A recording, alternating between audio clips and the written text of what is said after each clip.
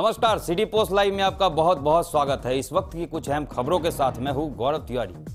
बिहार के बेगूसराय में शनिवार को अहले सुबह हुए सड़क हादसे में एक व्यक्ति की दर्दनाक मौत हो गई, जबकि इस हादसे में दर्जनों यात्री घायल हो गए हैं।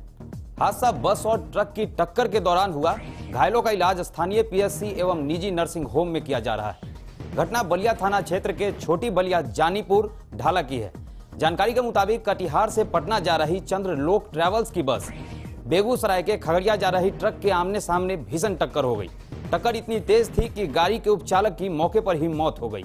बिहार के बक्सर जिले में एक कलयुगी पति ने अपनी पत्नी की गला दबाकर हत्या कर दी। इसके बाद पति घर में बच्चों को बंद कर फरार हो गया। आपको बता दें कि यह घटना राजपुर थाना क्षेत्र के रंगगांव की है। वहीं घटना की जानकारी मिलते ही पुलिस मौके पर पहुंची और मामला को दर्ज कर आरोपी की तलाश में जुट गई। वहीं पड़ोसियों के मुताबिक पति पत्नी के बीच चल रहे आपसी विवाद की वजह से ही इस हत्या की घटना को अंजाम दिया गया है। राजद प्रदेश अध्यक्ष रामचंद्र पूर्वे ने दावा किया है कि बहुत जल्द बीजेपी और जनता दल यूनाइटेड के दर्जनों विधायक राजद में शामिल होंगे।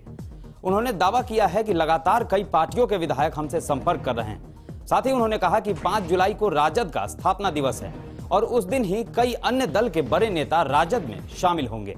जदयू नेता सह पूर्व विधायक बबलू देव एक बार फिर राष्ट्रीय जनता दल में वापस हो गए हैं। राजद कार्यालय में आयोजित एक समारोह में राजद के प्रदेश अध्यक्ष रामचंद्र पूर्वे ने उन्हें राजद की सदस्यता दिलाई। आपको बता दें कि बबलू देव के साथ साथ सैकड़ों समर्थकों ने भी राजद का दामन थामा। वहीं राजद के सदस्यता ग्रहण करते हुए बबलू देव ने कहा कि कुछ दिन के लिए ही मैं भटक गया था, लेकिन आज घर वापस आ गया हूं। अब तेजस्वी यादव के नेतृत्व में राजद को और मजबूत करूंगा।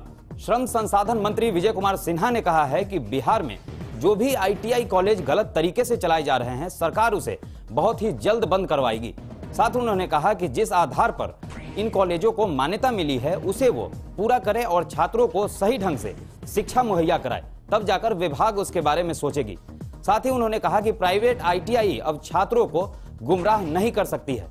हमारी सरकार छात्रों के साथ अन्याय बर्दाश्त नहीं करेगी। बीजेपी विधायक अरुण कुमार सिन्हा ने कहा है कि 26 जून को पूरे बिहार में बीजेपी द्वारा आपातकाल दिवस मनाया जाएगा और जनता को बताया जाएगा कि किस तरह कांग्रेस पार्टी ने अपने समय में आपातकाल लगाकर जनता के अधिकारों को कुचला था।